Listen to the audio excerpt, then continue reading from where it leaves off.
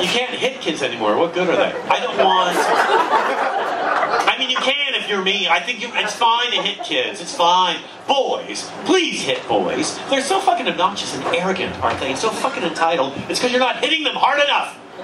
Look how good I turned out. My mother left me alone in a cupboard for 3 years. I lived on my own urine. Look at me. A gay success story.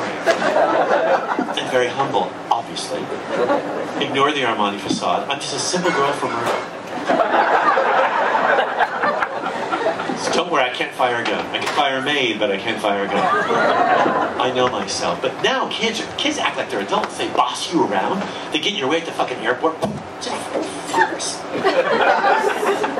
They still smell and carry disease like a Scottish cock. They're the same children. But you're not hitting them hard enough. You can hit boys. It's okay to hit boys, right? They like it. It's okay. If you hit a boy too hard, what happens? He gets retarded, grows fat. You got a friend for life. The thing is... Or a roommate. You gotta be careful, Lieutenant.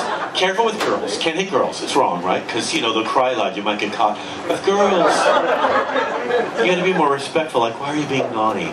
Is it because you realize no matter how hard you work, someday when you run for president, you'll lose to the orange guy in a cancer wig because people don't trust women, and it's true.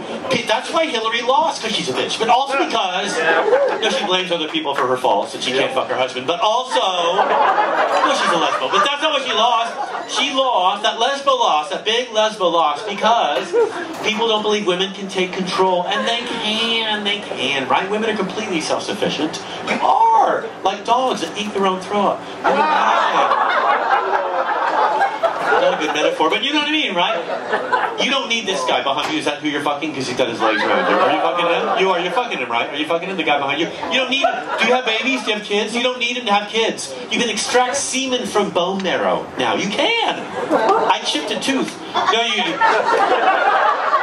I'm just saying, right? They can make those little fuckers in dishes. You don't need this, that smell and stench of him following you around, right? You don't need that shit.